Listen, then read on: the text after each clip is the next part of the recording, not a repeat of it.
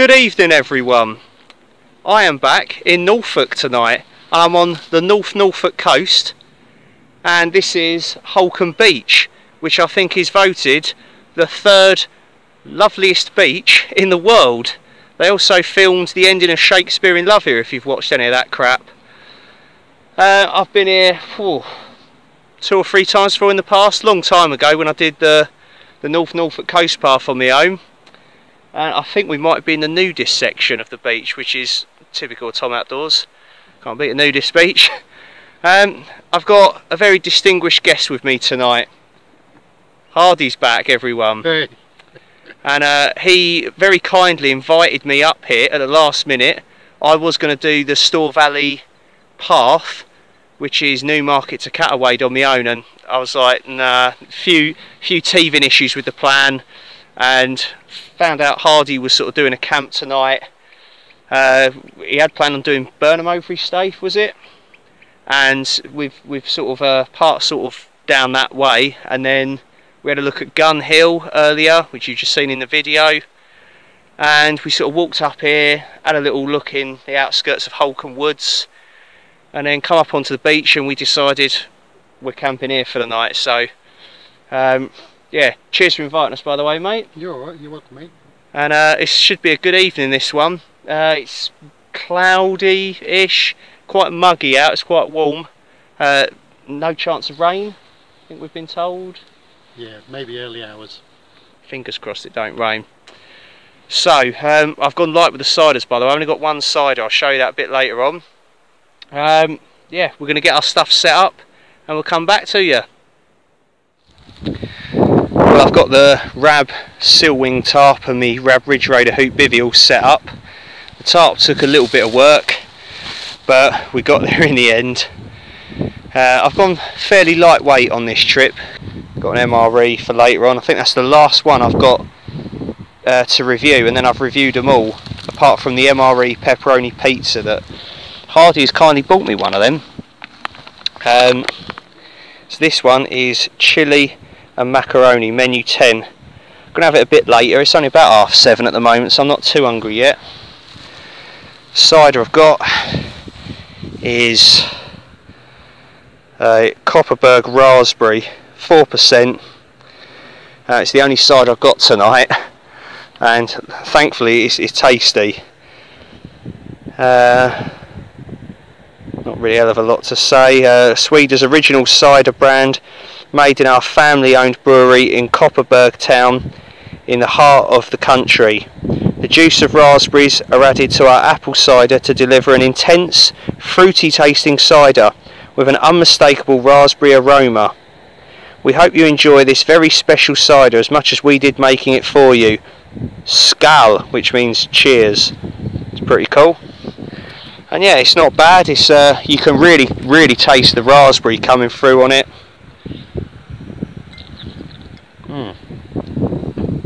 Cheers everyone to a good camp.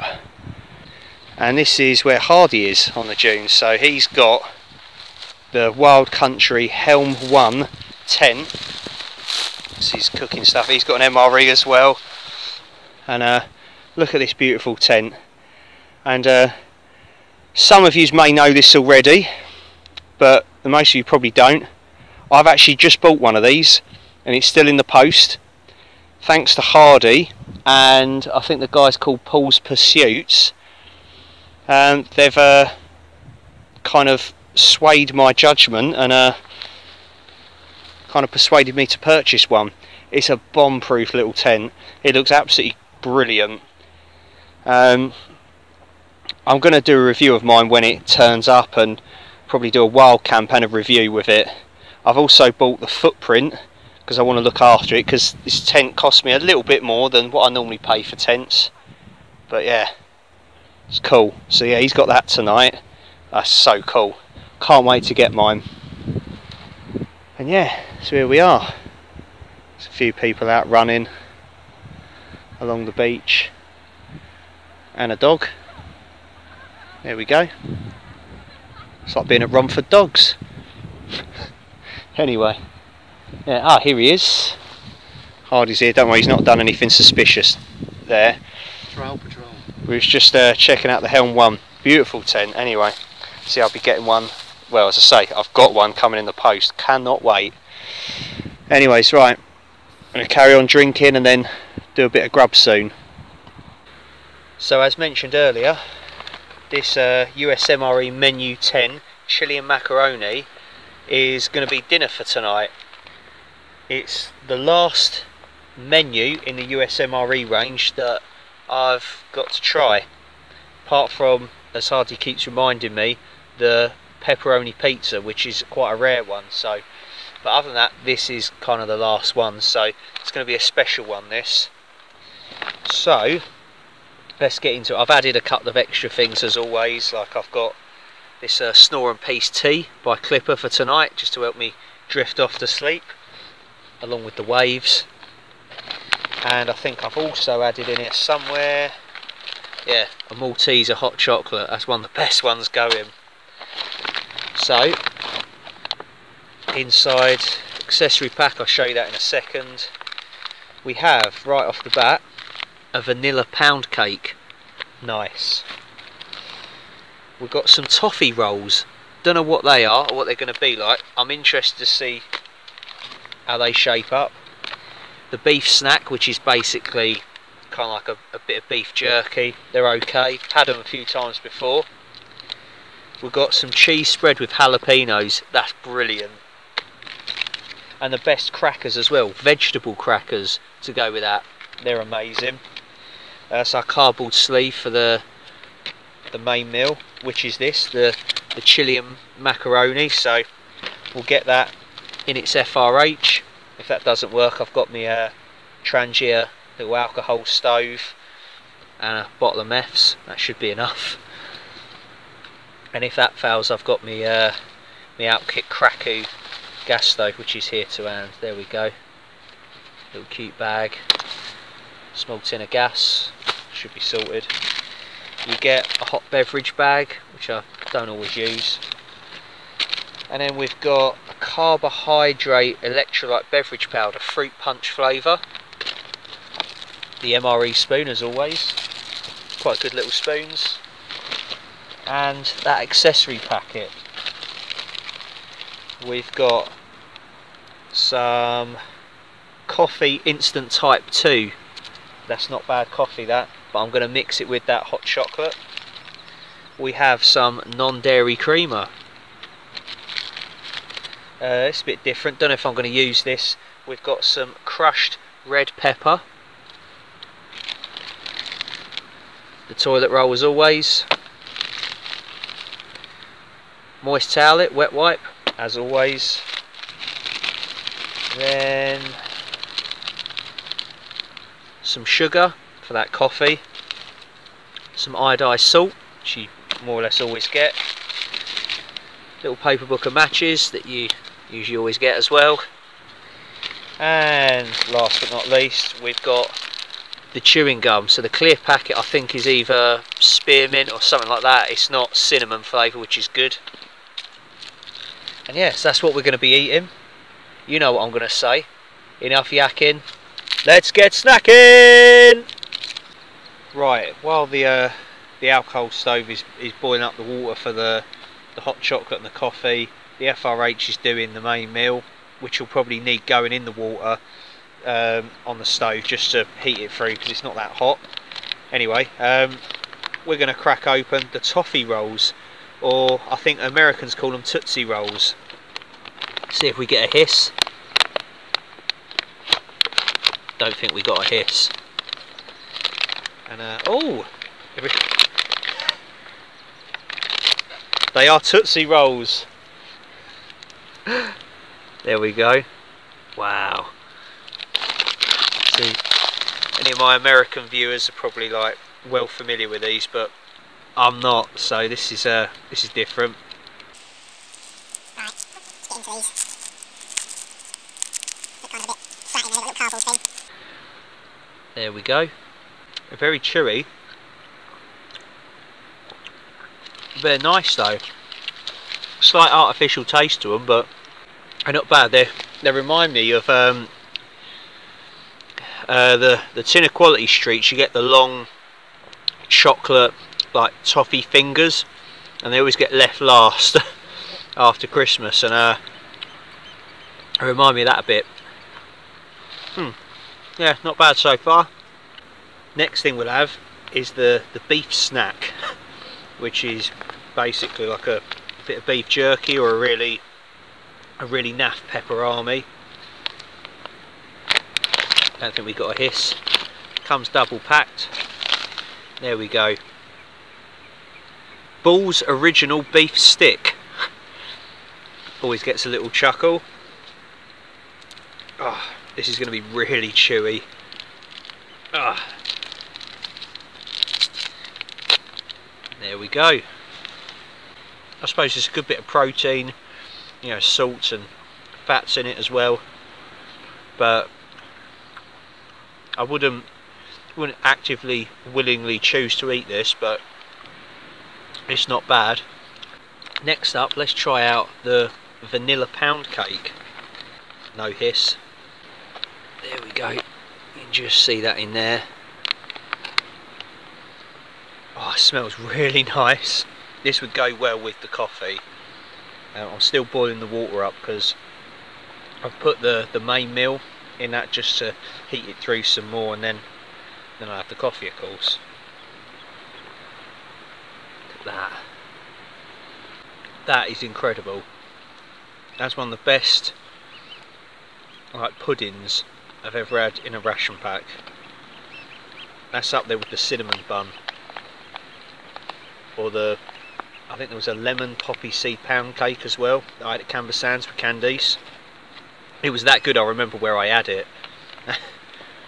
It's just, they put this stuff in ration packs. Honestly, ration packs are better than you think. That's incredible. Look at that. Oh, flies are having it. If I had to give that a rating out of 10, that'd get a 9 easily, because nothing gets a 10.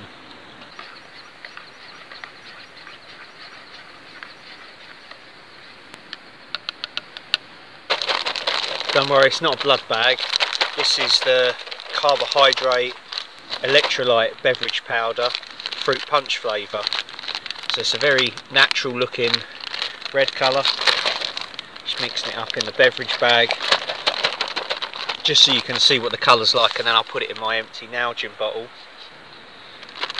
which has got a Simon a Bloke in the Wood sticker on.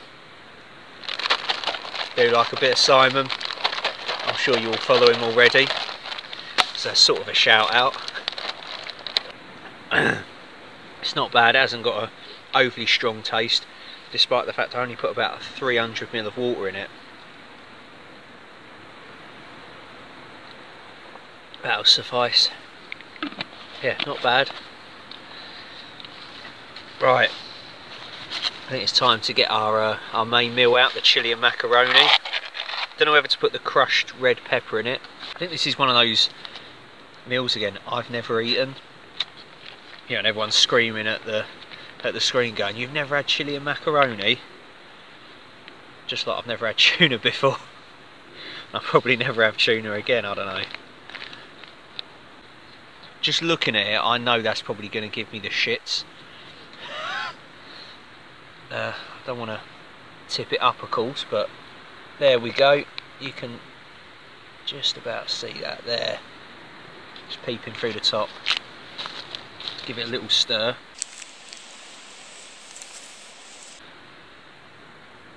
There we go. Give it a try. 3, 2, 1. Gee, that's not bad. It's not got a lot of flavour to it, which means I don't know whether I should put the pepper in it. We could try. We'll give it a try, shall we? Probably going to absolutely balls it up now, but well, that looks deadly.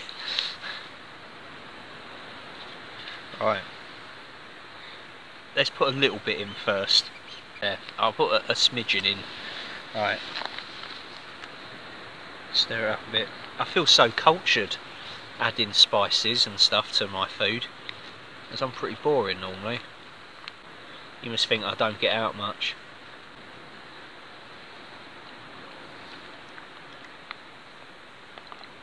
Oh, that's livened it up a bit. Oh, that's really warm now. Hardy's looking at me just like, I'm never inviting you up here again. Let's put a little bit more. Let's put a little bit more in it. Oh, it's only a little bit left. Sod it. My bowels are going, no, no.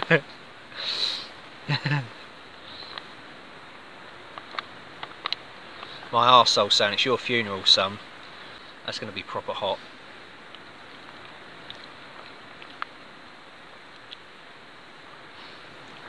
It's definitely giving it more flavour though. Goes well with it. Do you know, this ain't bad, this. I could eat this. Definitely. Chili and macaroni. Not like chili con carne. Like when I had that in a ration pack, that was okay, but I prefer this. This is okay, yeah.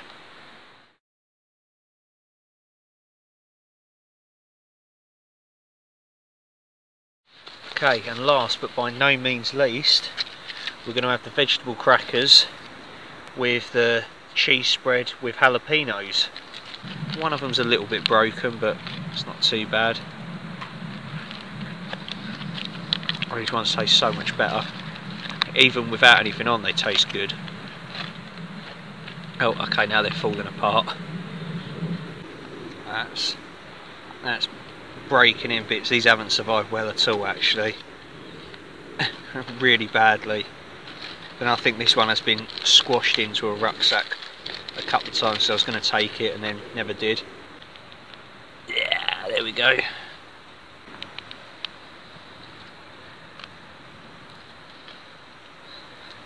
Oh, that's breaking. Try and spread it as best I can, but there we go. That's some good cheese and crackers. Anyways, well, you've seen them, so I'm gonna wolf the rest of them down. So that was a little look at USMRE menu 10, chili and macaroni. It's the final one that I've reviewed. Hey! So now what I'm gonna do is I've kind of made like a list of my favourite menus, and I'll just order them off of eBay as usual, and take them on wild camps. So you won't see all the menus, you might see a few repeated. You know, they'll be my favourite ones, so I won't be reviewing them anymore. I'll just go, I've got that menu and that's it really. So no more reviews of these, but I'll look for other types of ration packs to review at some point, so it's not the end of that, but just thought I'd make you aware.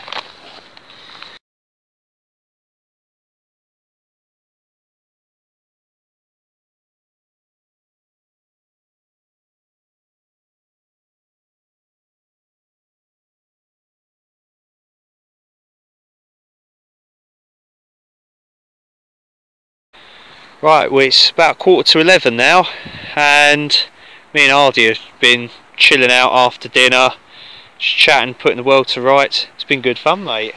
Try not to blind Hardy with the head torch at the moment, so that's why I'm not putting the camera on him. We're feeling a couple of spots of rain in the air, so, and it's way past Hardy's bedtime. He tells me, he reliably informs me, so I think we're sort of going to batten down the hatches, get in our respective shelters. I'm going to do my snore and peace tea. I've only got a litre of water left, so I'm going to try and have a strong snore and peace tea and save the rest for the morning, for breakfast. Got another ration pack for breakfast, so I'll show you that in the morning. It's been great here though, really peaceful. It's been like no wind, it's not that chilly, but yeah, just some light drops of rain in the air. So okay, well, it's coming up to about midnight now. I'm in the Radbridge Raider Hoop Bivvy. I love being in this shelter. I think it's hands down my favourite shelter still. It's still exciting getting in it each time. Hardy was saying that earlier on tonight about his Helm 110. He still looks forward to getting in it and gets excited about setting it up and stuff, and I'm the same with this hooped bivvy. It's brilliant. So I'm going to get an early night, and I think sunrise is about 4:30, something like that, so it's going to be an early one. But we both said we'll get up, film bits of it, and then probably go back to sleep and have a lay in, because we're not going to be disturbed here. It's really quiet and out of the way and stuff, and we're not in a rush to get back, so yeah, that'll be alright. I can have breakfast, and we can sort of leisurely get packed up and head back to the car at Burnham Overy Staithe. It's been a really good camp, really like it here. This is the sort of coastline I would love to have on my doorstep. So I'll definitely be coming back here, doing more walks and wild camps for sure. I'll chat to you in the morning. So it's good night from me.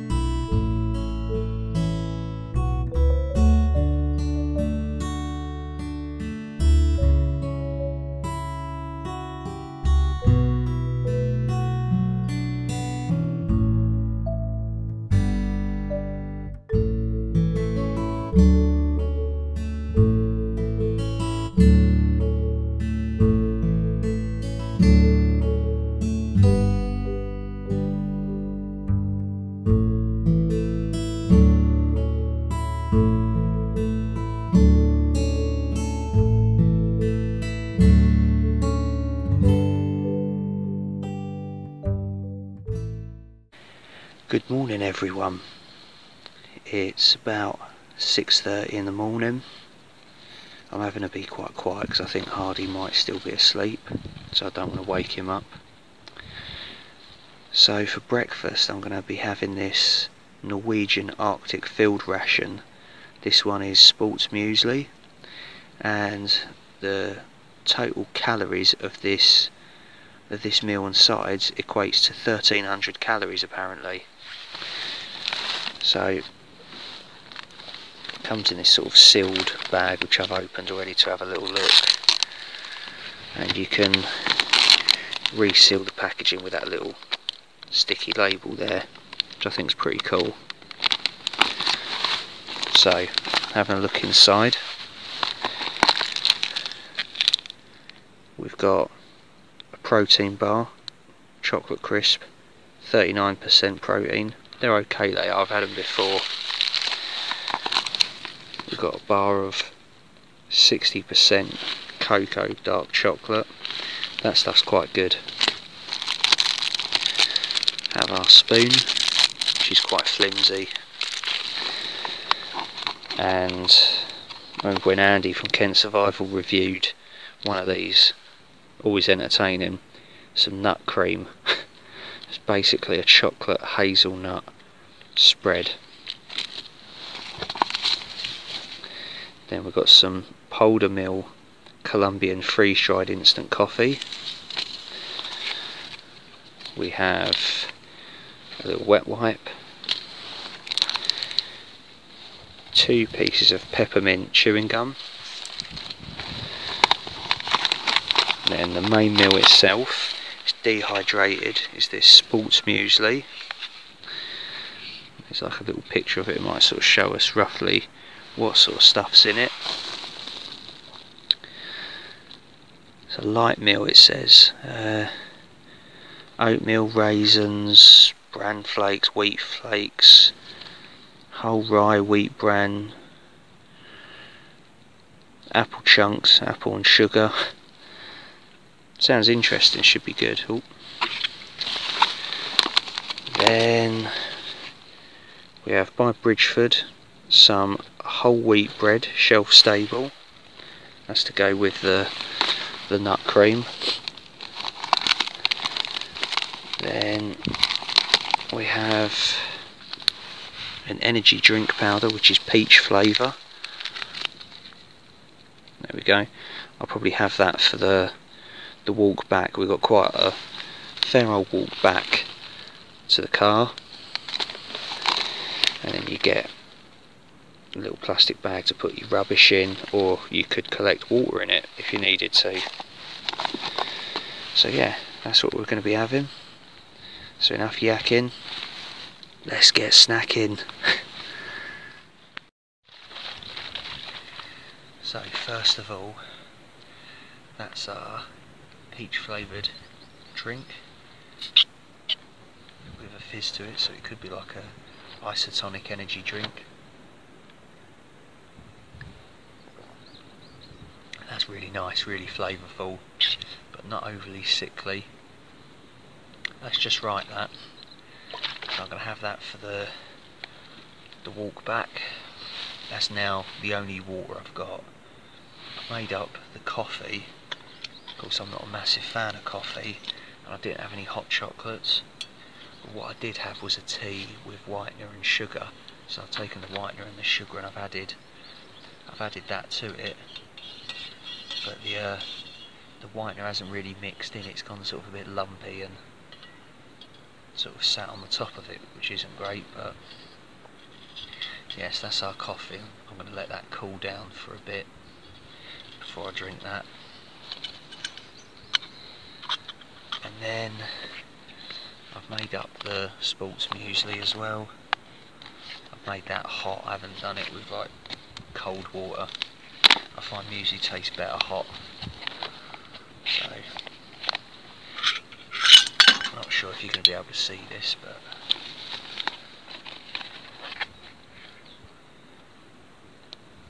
oh, there we go. That's kind of what we're looking at. I think that's ready to eat actually. Let's have a little try.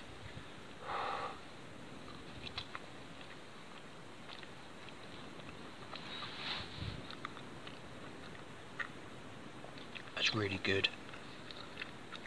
Apples, raisins. It tastes like it's got a faint hint of cinnamon to it. That's actually really good. The mueslis in these Norwegian rations are usually on point. I remember I had the chocolate muesli once and that was amazing.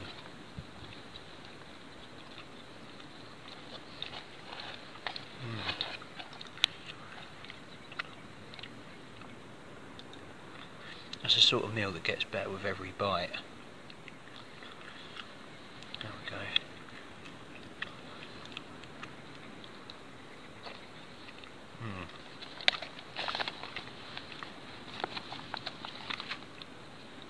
That's incredible. So next we'll have a look at the dark chocolate bar. There we go.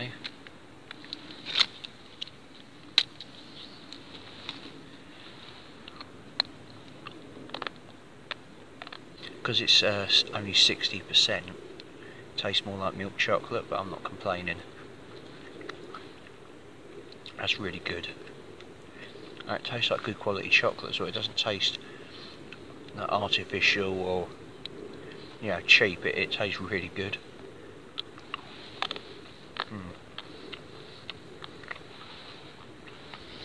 Yeah, the next thing we're going to try out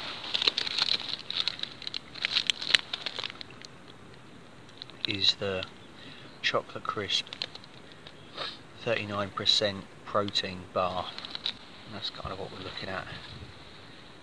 Almost looks like a Rice Krispie bar. These are quite tough and quite dry, so I think it'd work really well if you dunk it in the coffee. We'll try it on its own. It tastes a lot better than it did last time. Let's try it in the coffee anyway.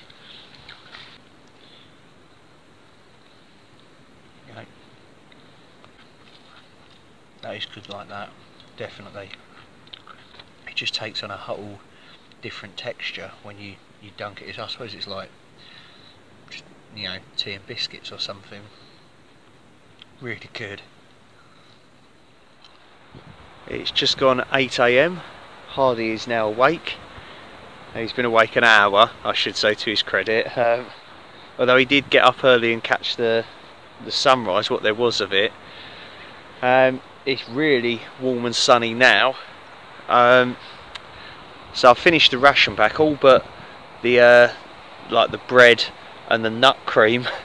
I'm going to save that because I'm really full up after having that muesli, so I'll save that for my next camp and I'll show you it then. So I'm going to start packing stuff away. I'll leave the tarp set up last, so I'll get the bivvy out from under it, get any sand out of there, get that packed away. And we're not in a rush really, so I can leave the tarp set up and then just sort of lay under it on my mat and chill out really for a little bit. But this is our view. Incredible. We both said what a fantastic spot we found, and we very nearly didn't camp here as well. We were going to camp, as I say, further down the coast at Gun Hill, which still looks like a really good spot as well, but to be fair, you're tripping over brilliant spots on the North Norfolk coast. It's fantastic. This is sort of like the area that actually first really got me into the outdoors and camping, and just, yeah, that kind of lifestyle of wanting to sleep outside a lot really. So it's beautiful. Yeah, I think the tide might be coming back in again, sort of over there a bit. Okay, it's about 9 AM now, and as you can see, we've all packed up, leaving absolutely no trace. Bit of flattened grass and sand, but that's about it. Got all the rubbish on the back. The rucksack is much lighter. As you can see, the tide has come in, but that's fine because the footpaths are up on the dunes here and where Hardy is, and he's packed up and left no trace as well. So we've got, I don't know, a good couple of miles walk back to the car, probably a little bit further than that. So enough talking, let's get walking.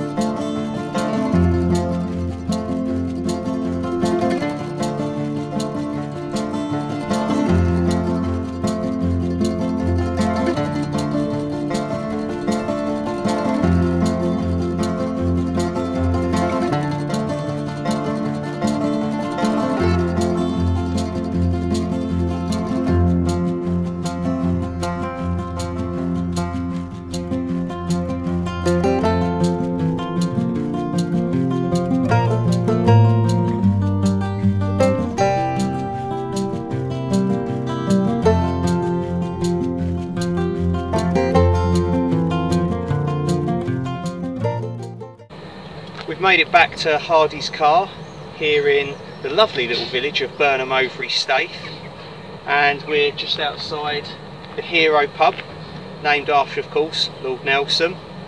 And that's the end of this video. Hope you've enjoyed it. Fear not though, I'm going to be spending a couple more days here in Norfolk as I've got some time off work, and I'll be doing another wild camp with Hardy in a day or two's time, so really looking forward to that. We're going somewhere different. So thank you very much for watching, and I hope you enjoyed it. Get in the comments, let us know what you think, And until next time, stay safe, look after each other, get out there and explore. Cheers guys, see you soon. Bye.